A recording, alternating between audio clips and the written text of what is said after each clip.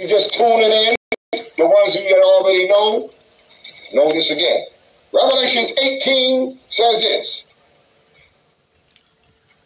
After these things, I saw another angel come down from heaven, having a great power. And the earth was lightened with his glory. And he cried with a mighty voice, saying, Babylon the great is fallen and fallen, and have come the habitation of devils, and the hold of every foul spirit, the cage of every unclean and hateful bird. All nations are drunk of the wine of her fornication. Who is that? America.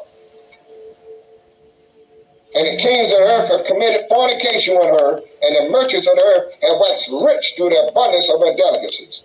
And I heard another voice from heaven saying, Come out of her, my people. Why? That you be not partakers of her sins, and that you receive not of her plagues. More plagues is coming, people. Wait till the sun plague come, and the earthquakes, and the third world's war. Then you shall be looking for us. Then you shall be inquiring of the knowledge of ISAIAH-CHAPTER. So what time is it, people? Hosea chapter 10, verse 12.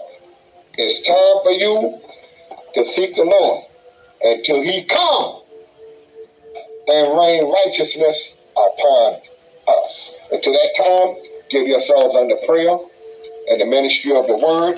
Give yourselves unto the Most High's law, commandments, and statutes, and hope to the end.